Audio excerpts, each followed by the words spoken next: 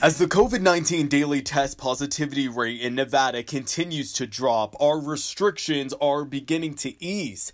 But bars and restaurants who have already been grappling with smaller than ever profits say it's still tough to stay open and to bring employees back. To go through what we're going through for an extra 12, 13 customers just isn't going to be enough to really put a big jump start. Brian Slipbach, owner of Jackson's Bar and Grill, says Monday's statewide capacity increase for places like restaurants from 25 to 35% is close to the relief he's looking for, but no cigar. Things that I can't control are who goes out, who does what, who doesn't follow the mandates, and then I get affected by it. And Brian is not the only one. It became necessary on December 23rd for me to close that store temporarily until capacity is increased. The doors at Lola's Louisiana Kitchen in downtown are shut.